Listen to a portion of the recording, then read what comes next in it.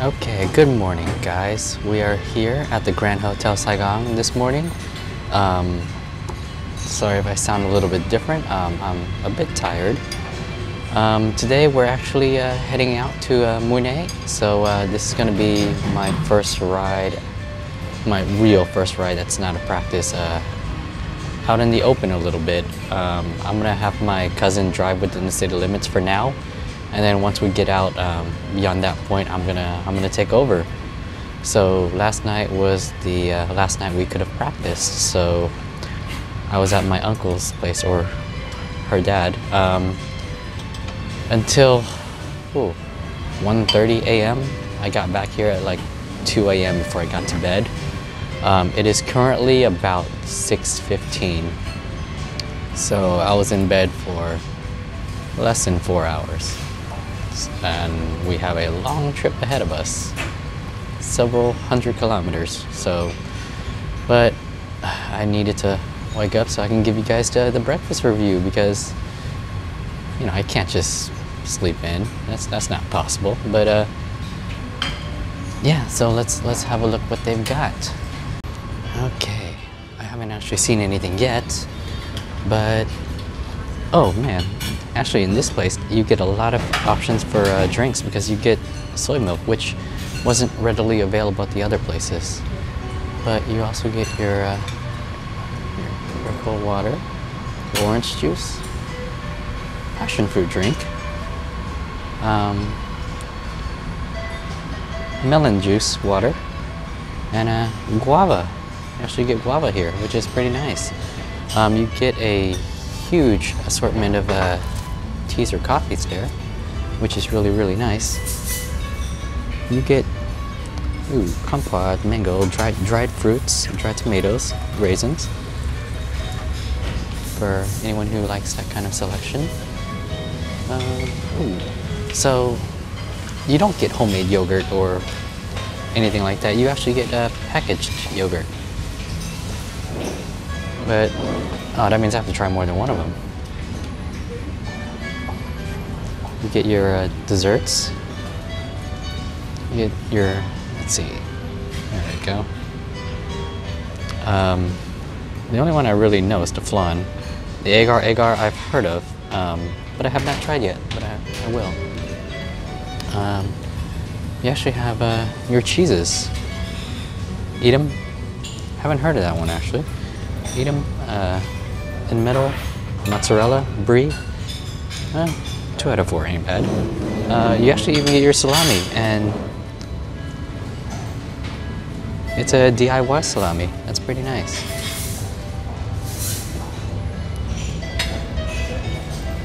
You get your little condiments. Oh, okay, so salami's over here. This is pepper salami over there. Olive salami. Pate, pork bologna. Pork bologna? Really? Huh. Holy crap, you actually get blue cheese. You get your salmon. Your sushi and condiments for sushi. Your salad bar items. And, oh crap, there are more stations. This is actually quite a large selection here. Your plates all covered. Let's see, you get your grilled chicken, your sauteed vegetables, which looks like what is that? Chinese cabbage or something like that. Your sauteed rice noodle. Your fried rice, more condiments, soy sauce. Your boiled eggs for anyone who likes something a little bit more boring, I guess, generalized. German pork sausage. It's actually not bad. Then you get your beef pork curry and baked beans. You know, I'm not a beans person, but I guess I have to try this to see how American it is, really. But oh, here we go. Here's the good stuff. You get the bacon right here. Then you get the baked tomato. I'm assuming that's a Parmesan cheese on top. Mini pizza. These are like bite-sized pizza rolls, actually. It's kind of like that. That's not bad. Then you get your, let's see. Oh, your normal steamed rice, freshly made miso soup. Oh, this is a porridge, which is a gao, which is a rice soup. Fairly flavorless. That's why you're supposed to add the pork floss to it to flavor it up a bit. The green bean sticky rice. Let's see, sweet buns, steamed pork buns. So that's the Chinese side. I don't know. I have to go look at what the last two is because I have no idea what that is. Oh, okay. So it's a steamed dumpling. These are steamed dumplings and oh, pork and shrimp. Oh, they're both pork and shrimp actually. But this one looks like it's made with egg too. But let me let you guys go and get a plate and see how things are. Okay guys, we are back with the food, and the items that I got are either, you know, culturally specialty items or items that like the dumplings and such, items that may determine how good this buffet is, like the salmon, how fresh that is or how it's made, and then certain items that you compare to other cultures, which include, like, let's say the beans and the sausage, the German pork sausage and the beans. Let's see how that kind of compares to the ones you can buy at the store and the ones that, you know, like the beans that you make in America. Let's see what they compare it. But let's start with the drinks because I'm a little thirsty. So the one over here is a guava juice. So let's see what that's like. Okay. So that's actually not as sour as I thought it would be. That's actually much milder, which is incredibly helpful because the real thing can be quite sour. One of the good things is it doesn't taste like there's any sugar added whatsoever. That's most likely fresh, actually. You would think, you know, with the size of the hotel and how many people come here, they thought they might have cut corners on some of this, but yeah, definitely not from a bottle or anything like that. But or a carton, really. Let's see what the orange juice is like. Wow, okay, it's a lot sweeter than I thought it would be. Does that have added sugar then? Is this pre-made?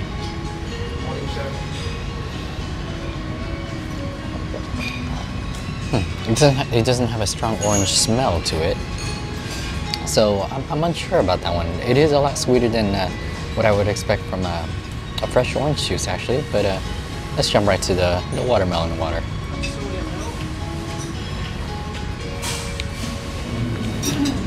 Ooh, that is smooth. That is nice. Holy crap! You get all this. That just tastes like watermelon, but it's so smooth because obviously there's a little tiny bit of pulp in there, but the pulp is so fine that you just drink it as normal. Like, there's a hint of texture to it, but not enough to, you know, turn it into not a drink. It's still a drink, which is, ooh, that's good. Watermelon water seems to be my favorite. But I got bacon. Technically, I don't have to get bacon because we all know what bacon tastes like. So yeah, that's not for you guys. That's just purely for me. I don't believe I've ever had brie. So I got the brie just to try out because I can't review this because I don't know what it's like elsewhere, but I'm gonna have to assume this is exactly the same as it is elsewhere because it's probably not made here.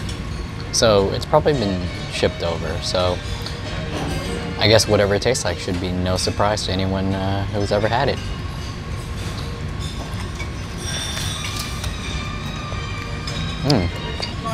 I'd say that's a fairly mild mild cheese. The texture is absolutely great. Like, it's so fantastically soft, and then when you press on it, it just covers your tongue. It just covers your entire tongue. It's, ooh, the texture is great. You get like a sea salt kind of flavor to it, like it was in a brine. Is it? Had it been in a brine? I'm assuming it, but it tastes like it's been brined. You get that hint of saltiness to it. But let's go to this dumpling, the steamed dumpling. And for these, I'm gonna stay true to what they are. I'm not gonna dip it in soy sauce. Like, soy sauce is a pretty standard flavor. I don't want to ruin what it actually tastes like. Well, let's see what this dumpling's like. So it tastes like your standard fare pork and shrimp dumpling. Normally, I think I've actually had a lot of noodle soups that have had this in them. So that's kind of what I'm used to, and the dough is quite soft and malleable. That was good. It wasn't like hard at the edges or anything like that, because if you get like a little bit of hardness at the edges, that means it's been sitting out for a little while. This was soft all over. It was really good. So, you know, you can't do a test of Vietnamese food without the bánh bao or a pork bun. Let's see what it's like. Ooh, I can always. It's so soft.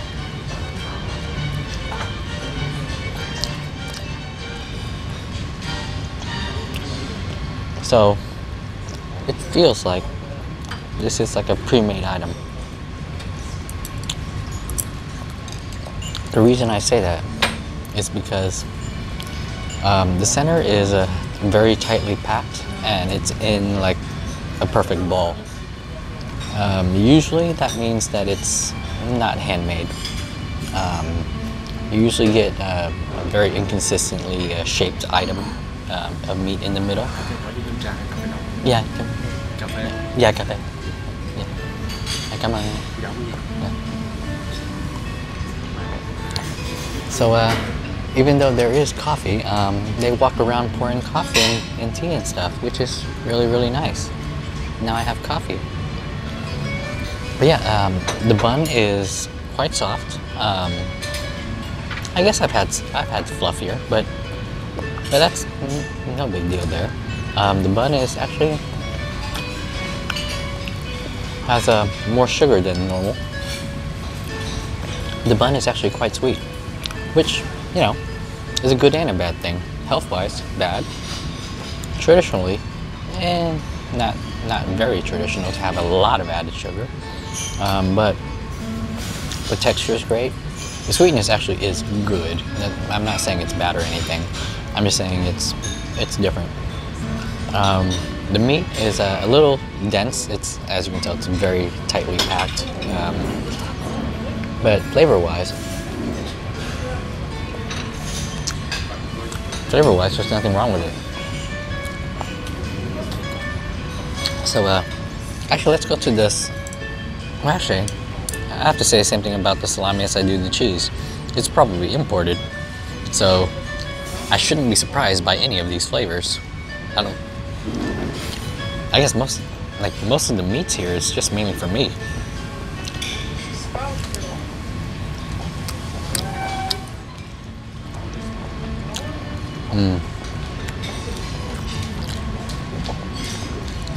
And then I also got the black peppered one.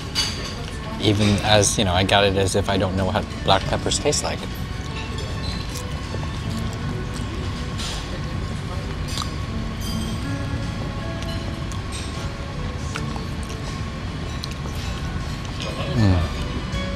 Man, I haven't had that in a long time. You get a nice, strong, salty, cured flavor. It's so good.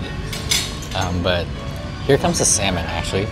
The salmon is usually a pretty good indicator at most places of how good the buffet is, because the salmon can easily be old. Easily. So let's try this, I believe, smoked salmon. Oh, so one of the things that it looks like is they cut it quite thick compared to a lot of other places. A lot of other places, do it like wafer thin. This one actually has some thickness to it.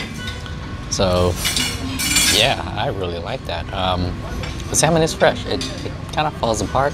You get that smoky flavor to it. It is really good.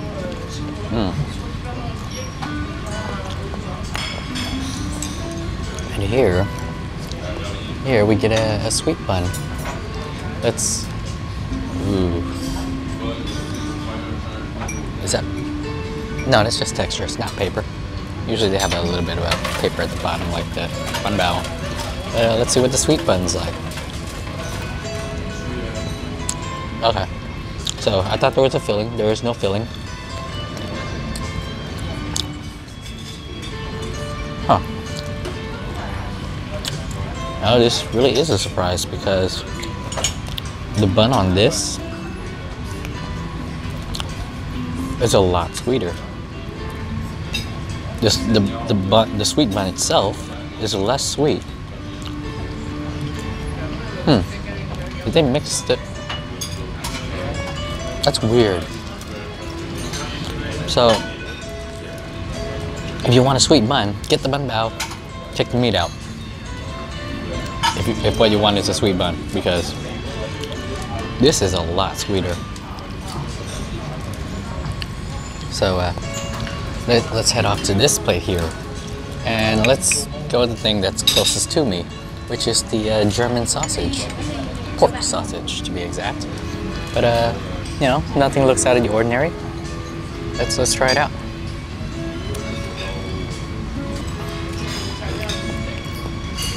It's kind of like a kind of like a hot dog casing. It's not a real casing. The texture on the sausage is actually quite firm. It's very dense. Yep. Watermelon's still my favorite. But since this is here, let's try the coffee now. Let's see what that's like. Nothing added. Nothing added at all.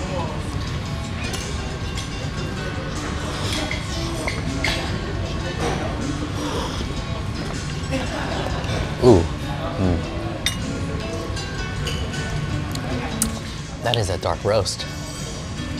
That'll wake you up. That's good. That's a really dark roast. Like, I don't know if I want to add anything. I probably shouldn't. Let's keep it genuine. But let's try this tomato, because I'm assuming it's just tomato sprinkled with Parmesan.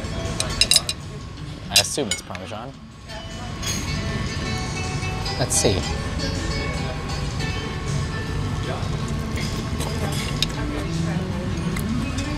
Yeah. There might be some oil on there, but I think pretty much it's just two ingredients, tomato and Parmesan. So, yeah, just your regular run-of-the-mill tomato. This is not an organic tomato, or no. This is not like a homegrown tomato by any means. It's just your general supermarket tomato. The reason is when it comes to like GMO plants, they're mainly built for shipping purposes. They're made to last a long time. They're made. Sorry about that. That was a bit of a burp.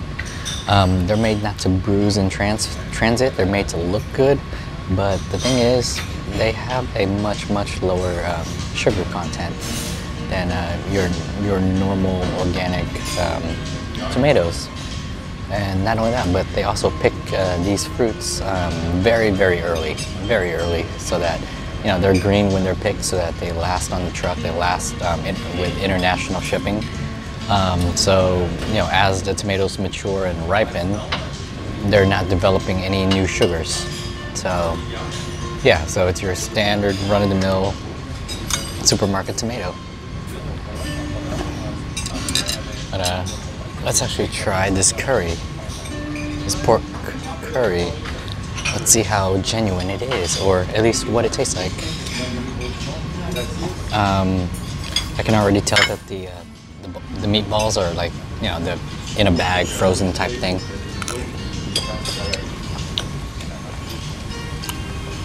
Yeah, it tastes exactly like that, but holy crap. The curry itself, just the curry? Oh man, that is fantastic. It's like a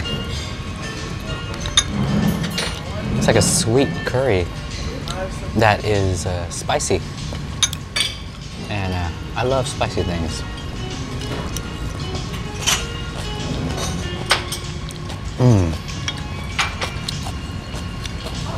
The only complaint I have about it is me, because I didn't eat that first, so it's cold now. But oh man, that is a really, really good curry. Really good curry. Like, I wasn't expecting the sweetness. I wasn't expecting the sweetness at all. And not only that, but with the Western crowd coming here, I wasn't expecting it to be that spicy. It's a decent amount of spiciness. Which, yeah, I'm really surprised about. The only thing that could be improved is if you had like a, I don't know if I want to call it a real pork instead of these pork balls. But I guess that's the only thing that I would want to change about it is say, you know, give me real pork.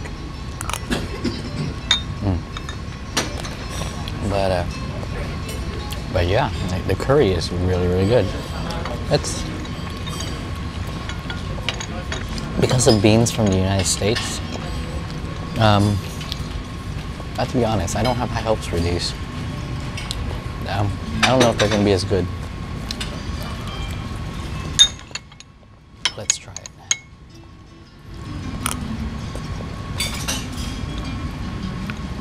Oh, okay. Wow, that was completely unexpected. Completely unexpected. Because the beans, wow, oh, wow. So the beans are not like really, really, really soft like they normally are in America.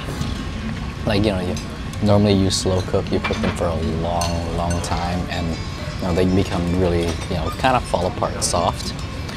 These have a bit of a meatier texture to them. You bite into them. Like, obviously they're not undercooked or anything. They're perfectly fine, but they're not like super, super tender. And then the sauce, I was expecting something else because it is like a general,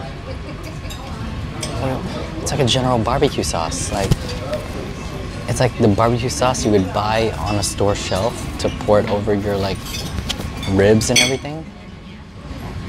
That's what it tastes like. It tastes, you know, tangy and with a bit of sweetness. Let's try the sauce. Actually, let's have some more beans. Let's see. Let's get this down. Yeah, it's a tangy barbecue sauce. I haven't had beans like that before. That's weird. That's a weird combination. You know, me personally, I haven't had beans that have been tangy before. Not my favorite, actually. Both the flavor and the texture of the beans. They could have had a sweet brown sugar sauce for the beans. That would have been great. But yeah, when it comes to straight barbecue sauce, I don't like that as much. Now, you guys saw before that they do have sushi as well. But the thing is, I already have a lot on my plate. I have to ride a bike today for a long, long distance. I don't want to fill up too much. But yeah, the selection here is fantastic. You get a lot of different drink options. You get a lot of different food options. It is a buffet. It is part of everything. And the buffet starts at 6 o'clock, which means if you come in early, you know, you can start your day early. But not only that, but you know, you want to get here, beat the crowd a little bit before it gets very loud, which is fantastic. But yeah, it's a wonderful atmosphere. But if you come here, you're going to see a lot of tourists. This is a 5-star hotel. not very many Vietnamese people would be coming here at all. Okay, so most Vietnamese people could not afford this. This is kind of the price of everything here. It kind of takes a Western wallet, if you will, and you know, generally speaking, it won't be as traditional. They give you a lot of items. Like most of the items on here are not Vietnamese at all. I wanted to compare them to, you know, their home country, see how they compare. And most of the items, well, most of the items are probably actually shipped over, but most of the items are very comparable. So this place is will give you that home sweet home kind of feel. Doesn't matter where you are, because your food came here from there. But yeah, you know, the room is nice and large. The bed was extremely comfortable. That's one of the things, I normally don't sleep with a pillow, but all of the beds here have been really comfortable despite having enormous pillows. Yeah, everything was clean. Everything was done really well. Yeah, the staff is amazing. What else can I say, really? A lot of amenities. I am really sorry, guys, that I wasn't able to show you everything, or at least not in the way I wanted, because, yeah, monsoon season. So hopefully when you guys come here, you'll have a bit of a better weather there, but, you know, you have to deal with it in stride. You have to expect sometimes it's gonna rain. And you know, I'm perfectly okay with that. But maybe in the future, you guys will see me on the bike while raining, and then the camera might go, you know, 90 degrees sideways, which won't be good, but that might be entertaining, right? But anyways, we are at the Grand Hotel Saigon, and you know what? I don't remember if I got the GPS coordinates, did I? I don't think I did. Let me get you guys the GPS coordinates, because I don't know how accurate that is. It popped up immediately. Let me close it, because you never know when it refreshes. So I'm gonna start it up from scratch. Okay, so it was accurate. I think it was. I think that was the number. So this is where we are right now. This is not the front of the hotel. This is in the breakfast buffet area. Now they have multiple areas. This is level 2, which is technically the 3rd floor. So they have multiple restaurants here, multiple bars, multiple coffee shops, and everything like that. Massage parlor. So you know, this is only one of the many amenities that are available. So you know, I definitely recommend it if you want a 5-star feel. And we're here at the Grand Hotel Saigon, and I will see you guys later.